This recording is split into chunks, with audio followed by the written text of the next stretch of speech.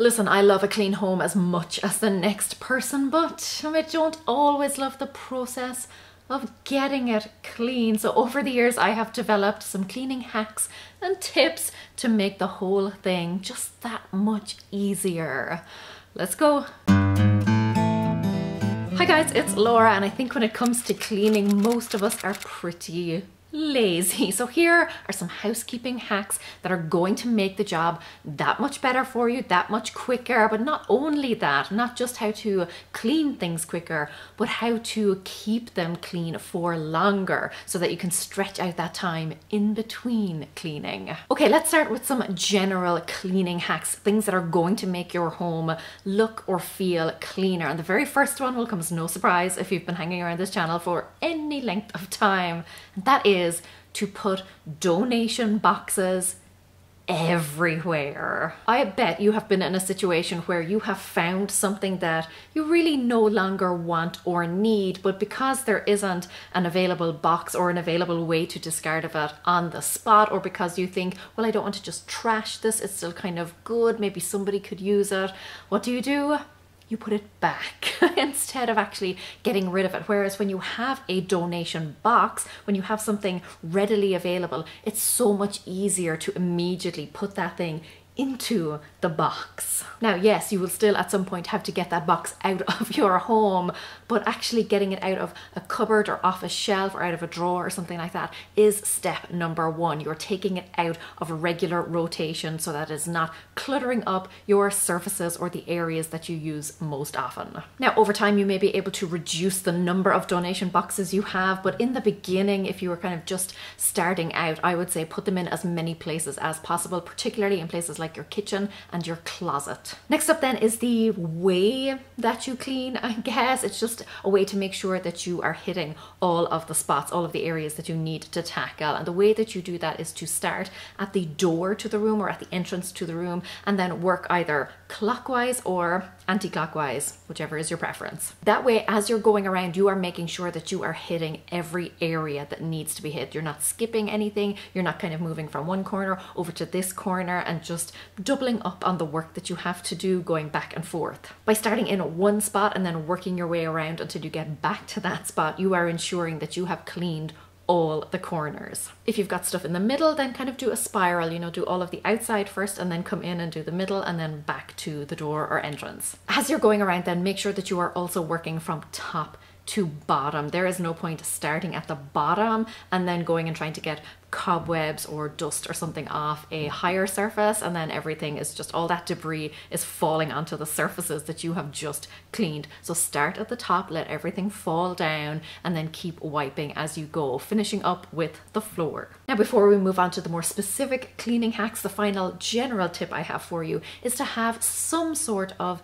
cleaning schedule or routine. Even if that means just doing a little bit every day or a little bit most days. Why that is going to help is because when you let things get out of hand, it becomes a much bigger job. If you leave things to kind of soak in or dry up or something, then it becomes a lot harder to get things back to clean. Keeping on top of it, on the other hand, is one of those kind of a stitch in time situations. It saves you from having to do a much bigger job down the line. Now, if at this point you're thinking, I have no idea where to even start with a cleaning routine, I do have a small cleaning course. It's a 30-day challenge that will basically take you step by step through how to clean your home. It won't be a really deep clean, but with a few minutes a day, you will hit all of the main areas in your home. So by the end of the month, you can sit back and relax knowing that everything, or at least all the main things, have been taken care of. It is 30 prompts that you can do in a few minutes at a time to get your home clean. So if that's something that you're interested in, starting out with a good kind of routine or a good structure or process to follow, I will link that for you in the description box. Next, then, let's talk about some more specific cleaning tasks, how you can do these a lot easier. Starting with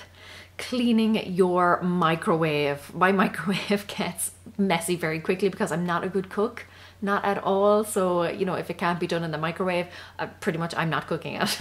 Honestly, our microwave broke last year and I did not know what to do with it myself. But yes, it gets grotty very quickly because it sees a lot of use. What I do is I fill a bowl with 1 cup water, 1 cup vinegar. I pop it in there, put the microwave on for like 2 to 5 minutes, depending on the strength of your microwave. And what it does is essentially steam clean the inside of your microwave. And then all you have to do is carefully, with gloves or something, remove the bowl. It will be hot, and then just wipe down the inside, and all of that kind of dried on gunk and dirt and grime will basically just melt right off. It is wonderful. You can also use a few drops of lemon essential oil or something like that in the bowl if you prefer that citrusy scent. But yes, really quick, great way to clean your microwave. One of the tasks I hate doing. It needs to be done on a fairly regular basis in this house. Sticking with appliances then, your dishwasher. If you have one of the best inventions ever. You can wash so much more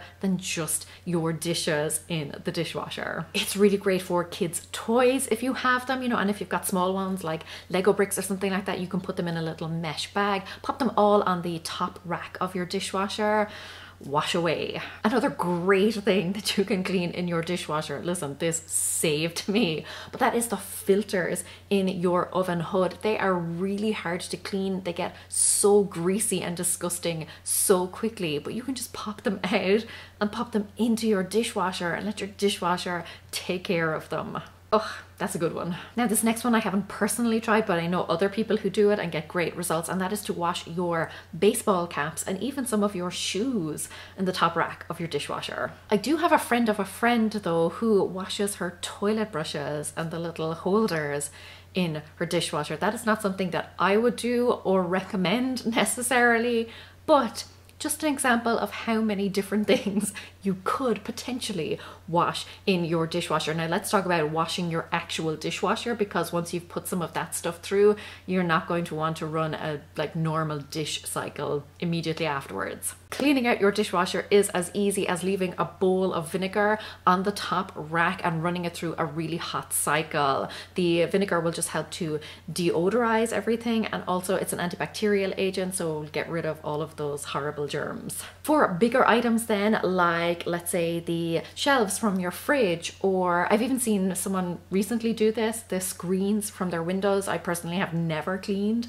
the screens on our windows, but your bathtub is a great place to do things like that because they're big and bulky and awkward, and it can be really tricky to try and clean those things in a small sink. Put a large bath towel down in your bath to stop it getting any scuffs or scratches or anything. Run some hot water and then put in whatever large item you are cleaning. Leave it there to soak for a little bit and then gently scrub or wipe it down. Much, much easier than trying to do it in a small sink.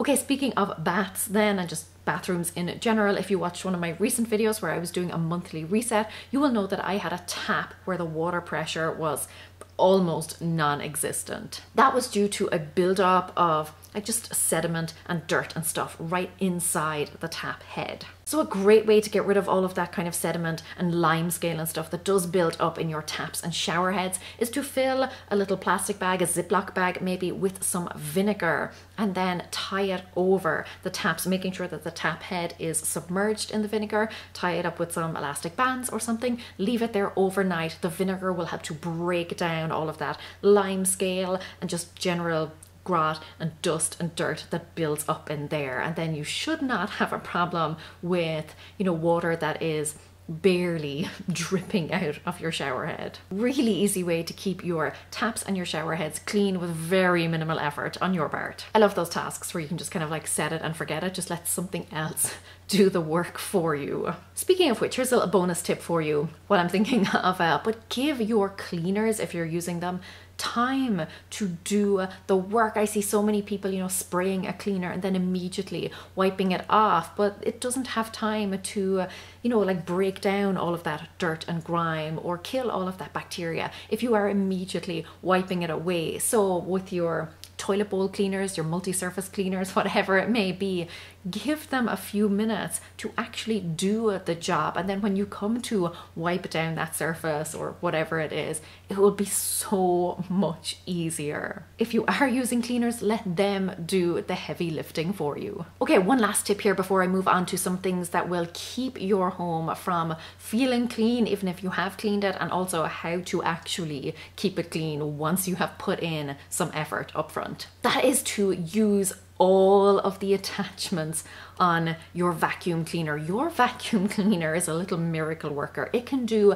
so much more than just suck dust out of your carpet or off your floors. It can also be used to clean vents. It can be used to dust all the baseboards. It can be used to clean furniture, anything sort of like fabric. It can be used to clean out your car. It can be used to get rid of like cobwebs and stuff out of all of those crevices, all those nooks and crannies. So have a flick through the user manual or do a quick Google search, figure out what all of those different attachments do, and then put them to use. You will be amazed at how many jobs your vacuum cleaner can do for you. Okay, let's move on to something that is going to thwart your cleaning efforts, because it does not matter how long you have spent cleaning, it doesn't matter how spotless your home is, it doesn't matter how sparkling your countertops are.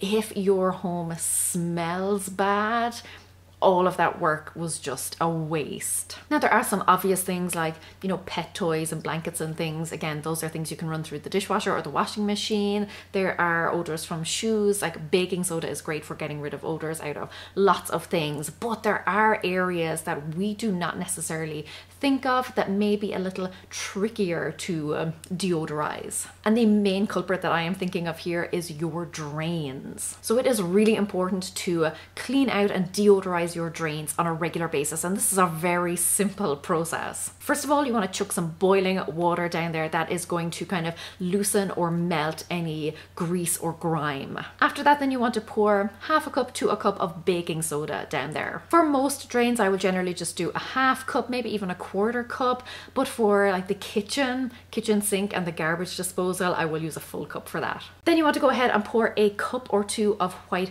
vinegar down there. Now, this is all going to fizzle up, so make sure that you are covering the drain so that it is pushing that down, helping to clear out those pipes and not just coming all back up into your sink or your shower or your bath. That's pointless. Cover over the drain, let it push all the way through your pipes. Both of those will help to deodorize and sanitize your pipes, getting rid of all of those nasty smells and the things that cause them. Once you have given that a few minutes to work, then follow it up with some more boiling water just to help wash away any last remnants. Et voila! A clean smelling home. But not only that, it will also help to prevent clogs and build-up. So, 2 jobs for the price of 1. Okay, let's talk upkeep. Some very simple things that you can do to keep your home cleaner for longer. The first is to line your oven. The oven is one of those appliances that is really tricky to clean, and once it is clean, you do not want to have to do that job again for a very long time. So use an oven liner. While we're on the topic, also use liners for all of your baking sheets and roasting dishes and things like that. It is going to make the cleanup much easier afterwards. It's much easier to clean a liner or like a baking sheet or some foil or something than it is to clean an entire oven or scrub a roasting dish. Also, now this is something that I started doing probably a year or 2 ago, and it's just made such a difference, even though it's such a small thing, but that is to double line my bins. So I used to put a bag in the bin and you take it out and empty it, but inevitably over time things would start to get really grotty and the bins would have to be washed out, and that is one of my least favorite tasks. Now I put 2 bags in, so even if the first one does rip or leak or anything, there is still another bag in there that is catching all of that, and my bin stays perfectly clean. I even put a bag in our recycling bin because I found that even though we were just throwing, you know, paper and cardboard and things like that in there, it's still over time started to get very dusty and dirty, so a bag in that one also helped me. So yes, line or double line your bins, and I also use tape around the edges just to hold that inner bag in place. And this next one, oh, it's a good one. Okay, that is using dryer sheets to repel dust. Okay, so dryer sheets, the way they work in your dryer is that they prevent static. They prevent your clothes from sticking together. Well, they also do the same with dust and surfaces. If you have dusted a surface, and you're like me, you do not want to have to dust that surface for a very long time. I despise dusting and I don't do it nearly as often as I should. But with a dryer sheet, wiping down that area for a short while will repel some dust, and it just means that you can get away with longer periods between dusting sessions.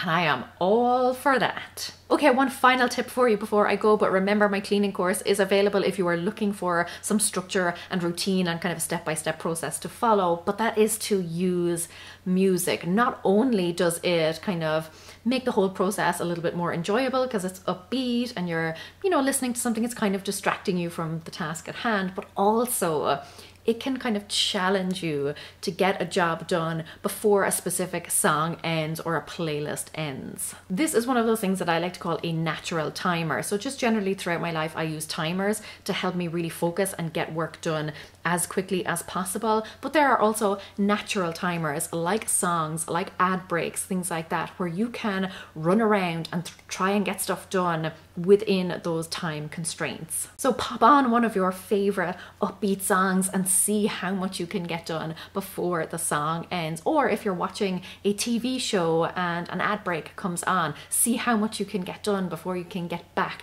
to putting your feet up again. Really helps the cleaning time to go much quicker and makes it that little bit more enjoyable. And who doesn't want that? Remember to check out my cleaning course. I will link it in the description for you, but I also have a playlist with lots more tips and advice on how to keep your home clean and organized. Until next time, go raibh míle maith agaibh. Agus feici mé sibh sigalua. Slán!